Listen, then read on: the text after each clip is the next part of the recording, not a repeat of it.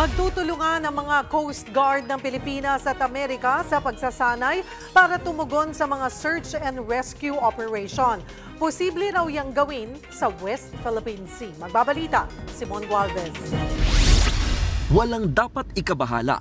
Yan ang siniguro ng Philippine Coast Guard o PCG kasabay ng pagdaong ng US Coast Guard cutter Midget sa bahagi ng Manila Bay.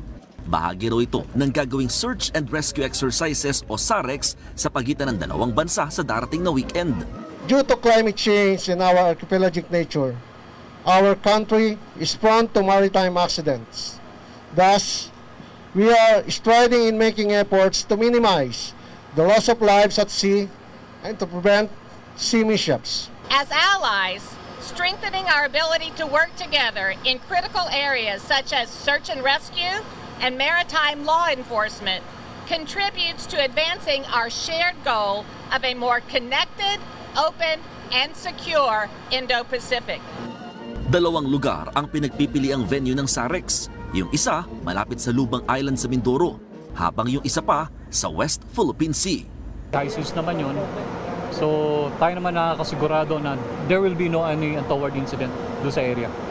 Higit 200 US Coast Guard crew at nasa 150 tropang Pilipino ang sasali dito sa search and rescue exercises. Ngayon pa lang, nilinaw agad ng Coast Guard na walang kinalaman ang anumang sigalot sa ibang bansa patungkol sa teritoryo sa gagawing mga pag-iensayo. Pagilinaw pa ng Philippine Coast Guard, hindi lang naman bansang Amerika ang nakapartner nila pagdating sa search and rescue exercises. Nandyan din daw ang mga bansang Japan at Indonesia, pati na rin ang China, kung saan isinagawa ang SAREX sa Manila Bay noong Enero lamang ng taong 2020.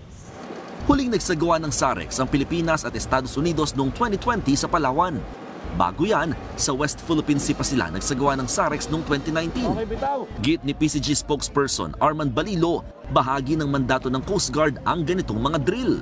Maiisang tabi natin lahat ng bagay, kahit yung mga bansang Amerika, China, nag-exercise yan pagdating sa search and rescue at saka sa mga safety, walang hadlang para hindi mag-exercise yung mga bansa. Ako, si Mon Gualvez, para sa 1PH.